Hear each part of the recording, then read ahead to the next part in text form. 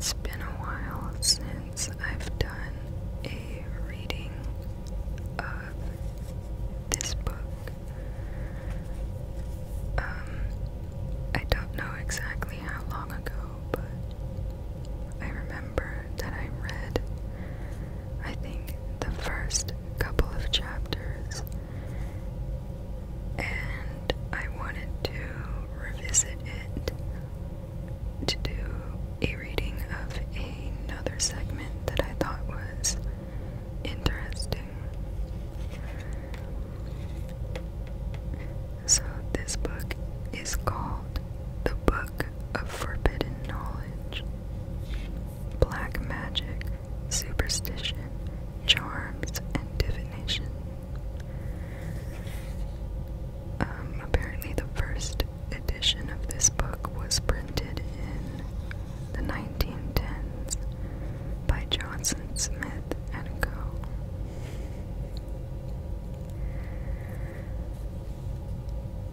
I think I read most of the beginning parts. I think I stopped when it got to the lucky and unlucky days, because it's a really long segment and it's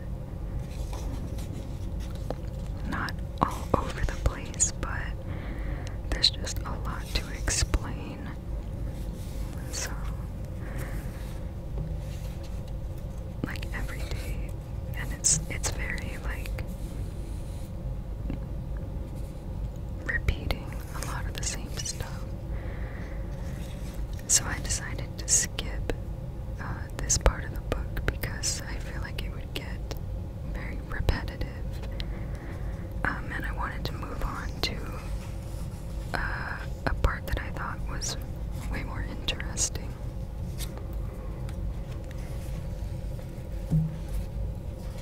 And that is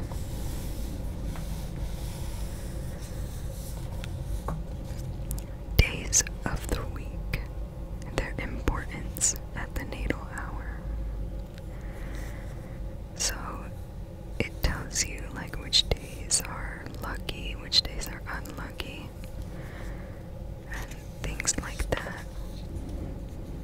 So this might be a shorter video. I'm just going to be reading these 3 pages. Well, we'll see. I might get into reading a little bit of this too, but we'll see. So, oops.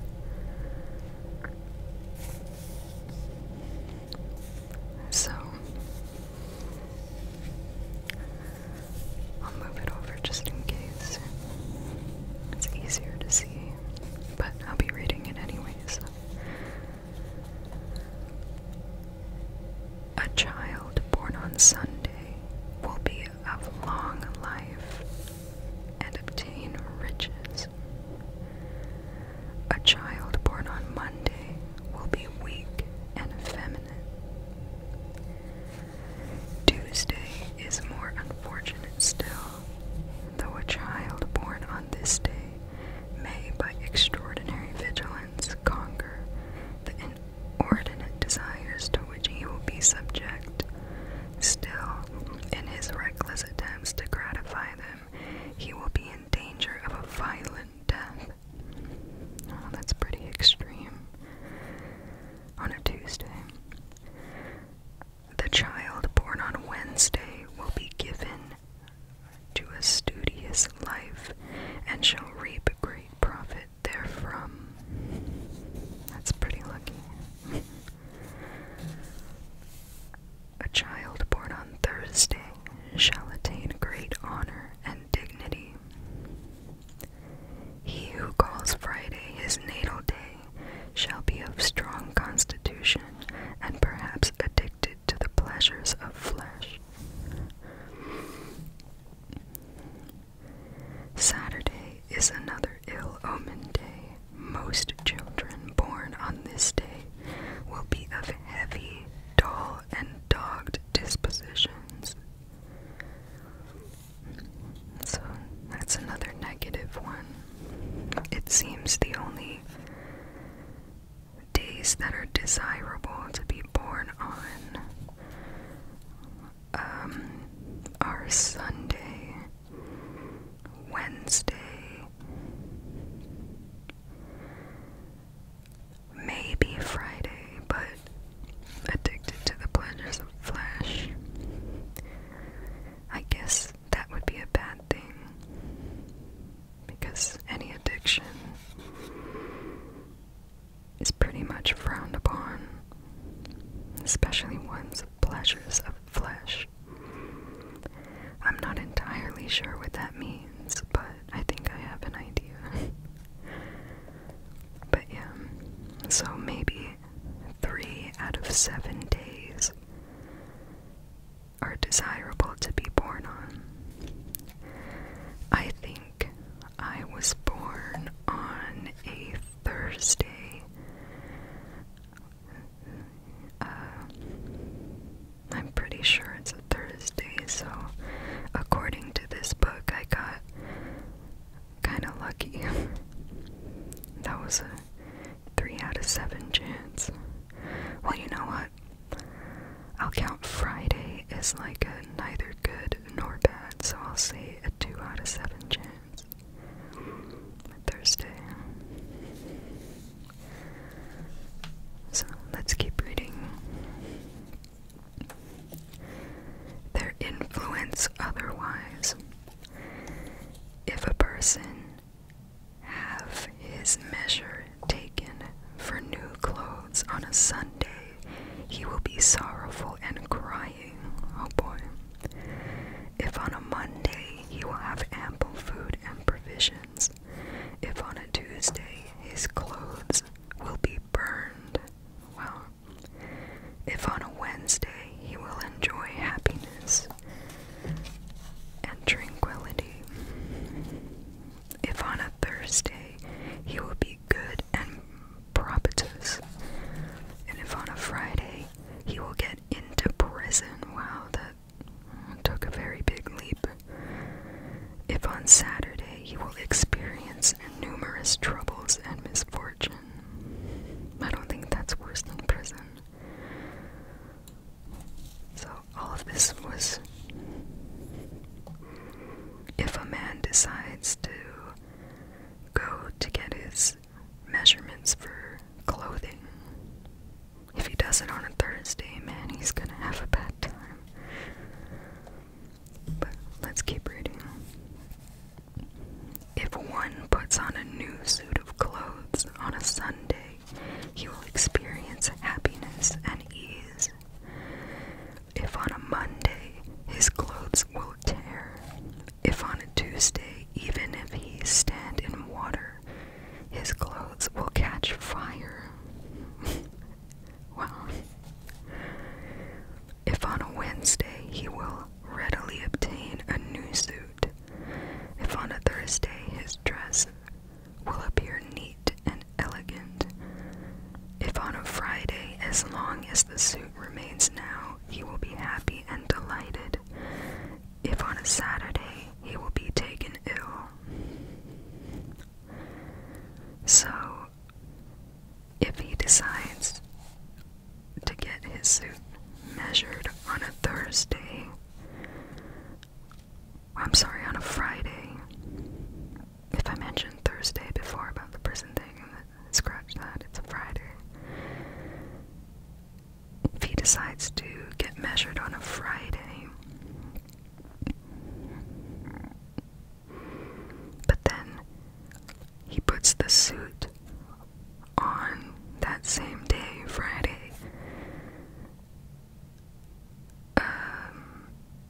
it's a good thing, because he will be happy and delighted. So, it would be best for the man to get measured on a Thursday, but do not put the suit on until Friday. So,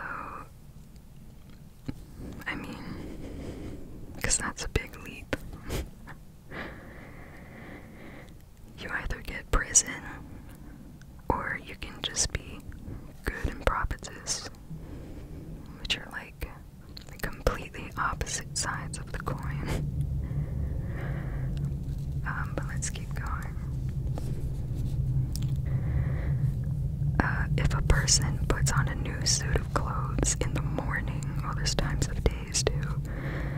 In the morning, he will become wealthy and fortunate. If at noon, he will appear elegant. If about sunset, he will become wretched. If in the evening, he will continue ill. So, there shall be no evening parties, no ball gowns, because, you know, you don't want to become wretched. That's a strong word, just for putting on clothes. If a person bathe on Sunday, he will experience affliction. Also, Sunday's a bad one in this case. Usually it's been a good one. If on Monday his property will increase, if on Tuesday he will labor under anxiety of mind, if on Wednesday he will increase in beauty, wow. If on Thursday his property will increase, if on Friday all his sins will be forgiven him, if on Saturday all his ailments will be removed. So it seems you really don't want to bathe on a Sunday, or a Tuesday. Sunday, you can experience affliction, and Tuesday, you'll be anxious. But all other days are fine. For shaving, 4 days of the week are preferable to the rest, via Monday, Wednesday, Thursday, and Friday. The other 3 are evil and inauspicious. Evil. That's pretty strong, okay? Lucky days for business are the 3 first days of the moon's age. For marriage, it's the 7th, 9th, and 12th. Requesting favors, the 14th, 15th, and 17th. Valentine's Day just passed, so Valentine's Day, request all the favors you want. But beware the 16th and 21st to answer letters. If possible, choose an odd day of the moon to travel on land. Choose the increase of the moon and to embark on the ocean. Choose the decline. So,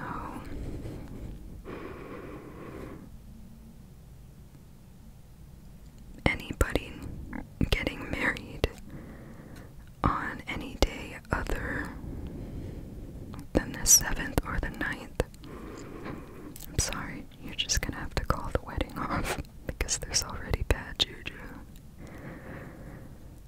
You know, find another day, schedule it for another time.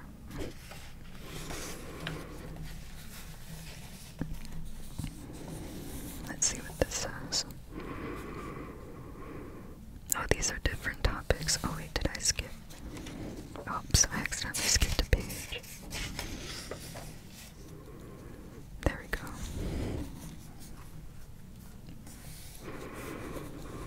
March is a fortunate month for beginning a new building, and it is singular but nevertheless reckoned true that it is good to open a concert room, a music shop, or begin a new piece of music on the eve of Saint Cecilia. It is not good to marry on your own birthday. What the heck, who would want that? Or on any martyrs. Every other saint's day is fortunate in this concern. Neither is it fortunate for a woman to marry in colors. Let her dress be as white as possible, except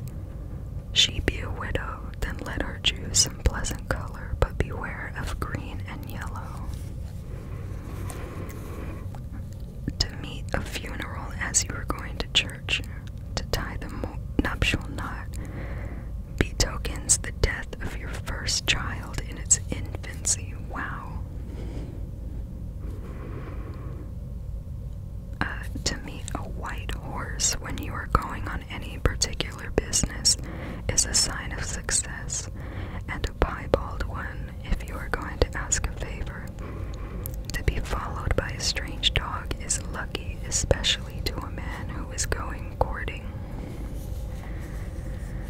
For a pigeon to fly into the house not belonging to it is a sign of sickness, and if it rests on a bed, it is death, but 2 pigeons is a sign of a wedding. In Hispanic culture, a bird in the house is always an omen, but in this case it's specifically a pigeon. So I wonder if, like, say an owl, what their stance would be on it. Never pick up an odd glove in the street. It is not fortunate. I'm gonna say never do that because you have no idea where it's been, and it could potentially be evidence of someone committing a murder. So you don't want your fingerprints on that. Just don't pick up the glove. Even if it was in a pair, just don't pick them up. Never tell any dream before breakfast. I actually do this sometimes, so let's see what the negative is. Nor any at all that you use a charm to procure, even to your most trusty friend. If you dream any dream 3 times, look on it as an omen of friendly warning, particularly if it regard water, traveling, or any other perilous business. It may be intended by a watchful providence to save you from danger, so do not despise the caution. There are several remarkable instances in history, such as William II, the Duke of Buckingham, and many others, who might have escaped death at that time by a due attention to these warnings. So that was the end of the lucky dates, lucky and unlucky days of the week, and dates of the month.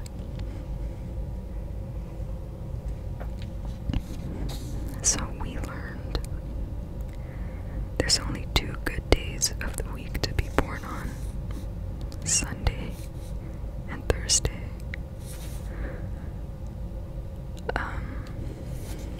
And never get your clothes measured on a Friday unless, you want to do some time.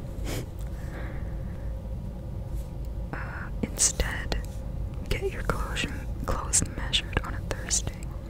You'll be good in properties.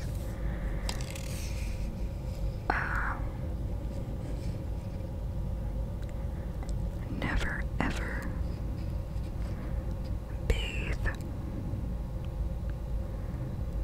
on a Tuesday or a Sunday unless you want to be an anxious wreck. And never get married on the 7th or the 9th. So yeah, those couple pages were pretty interesting.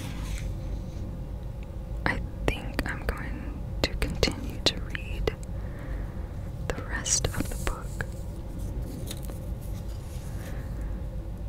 So, next video, or next iteration of this little reading series, will be about secrets of black magic revealed.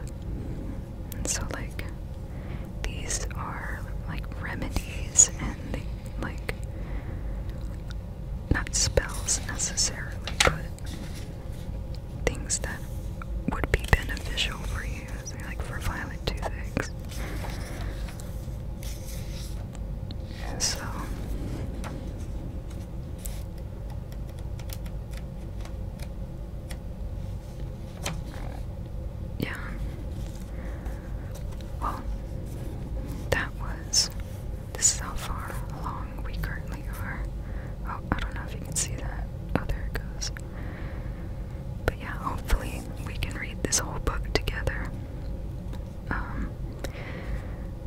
necessarily believe everything or maybe anything that's in this book, but I do find it very interesting, and I hope at least you all do too. I always like learning about the weird and wacky and dark things. I also have another book by the same, I think it's the same author, Earl Warwick, that I'm saving for another video. So I hope you guys enjoyed this one, and hopefully I'll be adding the next couple of chapters or pages up onto my channel. So I hope you all have a good day, afternoon, night, whatever time you may be experiencing right now. And I will see you guys